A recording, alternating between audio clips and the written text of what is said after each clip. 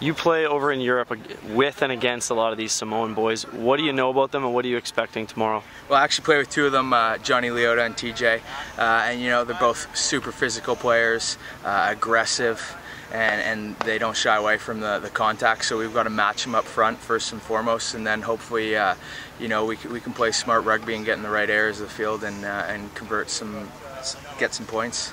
This Pacific Nations Cup is building towards the World Cup, and can't win the tournament now, but how important would 2 wins be to wrap up the campaign? Massive. I think it'd be huge for morale.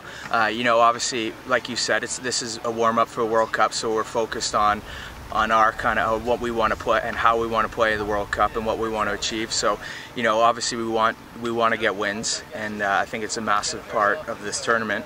But we're focused on ourselves and working on the things we need to work on before the World Cup. Games in the Pacific Nations Cup, seems like you're just starting to get the wheels rolling a little bit. What did you like in the Tonga game, and what needs to be fixed against Samoa? Just a few handling mistakes and errors. We're trying to push it a bit too much.